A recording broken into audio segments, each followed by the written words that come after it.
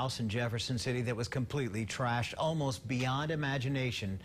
But since then, we've been digging deeper to find out if the home's history has to be disclosed to the next renters or owners. Today, ABC 17's Ashley Strohmeyer spoke to county leaders and the new property owner. She joins us live in Jefferson City. And Ashley, the commission says there's no law that anything has to be disclosed about this particular house.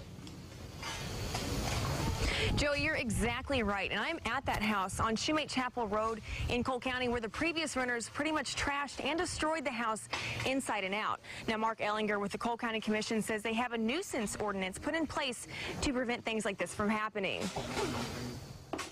Although the commission doesn't have to tell the next owner what happened, there are other ways they can find out. So, there is public notice of everything that's gone on.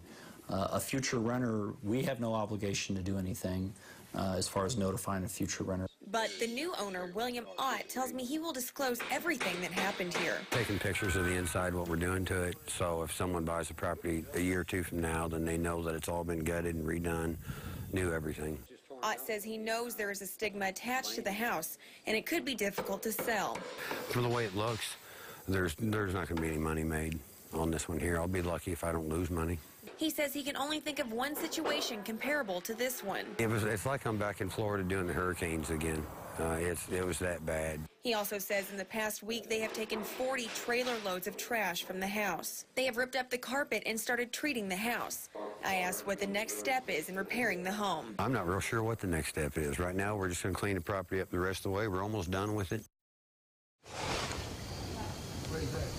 Ott also tells me the renters who were in this house previously have already managed to set the kitchen on fire in the house they live in now, and that was in the city. Live in Cole County, Ashley Strohmeyer, ABC 17 News. Amazing. Ashley, thank you.